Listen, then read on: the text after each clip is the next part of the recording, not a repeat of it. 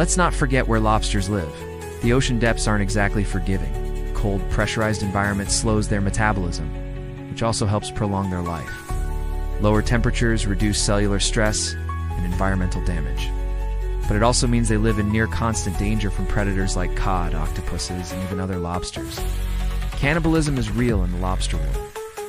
Younger, weaker lobsters are often preyed upon by larger, older ones.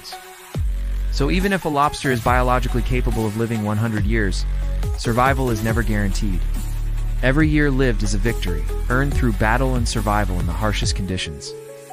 And then there's the question of reproduction. Unlike many animals, lobsters become more fertile as they age. Older females produce more eggs, and the offspring have higher survival rates. This evolutionary advantage ensures the continuation of strong genetic lines. But breeding also brings dangers. During mating season, lobsters are more aggressive and vulnerable.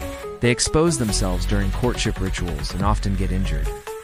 So while reproduction is necessary for the species, it also increases the risk of death for the individual. Every act of survival comes at a price. Fishermen have long recognized the value of older lobsters. Many regions have laws protecting large lobsters by prohibiting their capture.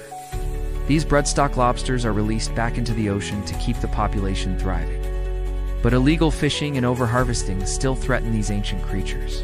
A lobster that survived for decades could be taken in a single net. Years of evolution and resilience undone in a moment. Conservation efforts help, but enforcement is inconsistent.